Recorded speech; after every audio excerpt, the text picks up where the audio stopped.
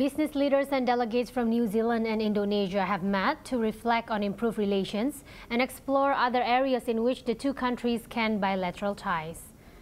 The New Zealand delegation, led by Prime Minister John Key, is on a two-day visit to Indonesia, aimed at bolstering political and economic relations. New Zealand sees Indonesia as a key market, with opportunities plenty to explore cooperation in sectors including renewable energy, education, aviation, technology, and the food and beverage industry. At the end of June 2015, total trade between the two stood at $1.26 billion, with Indonesia's imports from New Zealand totaling 927 million New Zealand dollars and Indonesia's exports to New Zealand totaling 827 million New Zealand dollars.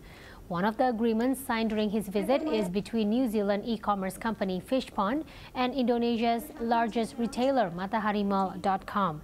Prime Minister Key has noted the importance of deals signed between New Zealand businesses and their Indonesian counterparts, commending President Jokowi's administration's efforts toward economic reforms. Representing Indonesia's latest and up-and-coming. But if you think about Indonesia, you've got a very young population, 150 million people under 30. Your average wages are rising, but you've got the capacity for them to go up a lot higher. You've still got 200 million people living on $2 a day.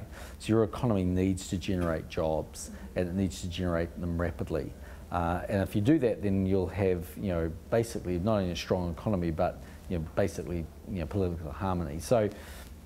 I sort of encourage the President to keep doing what he's doing. It's always a difficult thing to do, but I always think when you're in office, you're not there just to have your feet under the desk. Ultimately, you're there to leave your country in better shape than you found it. And I think one of the things we admire about Indonesia has been that it's the one of the largest democracies and certainly the largest Muslim democracy in the world.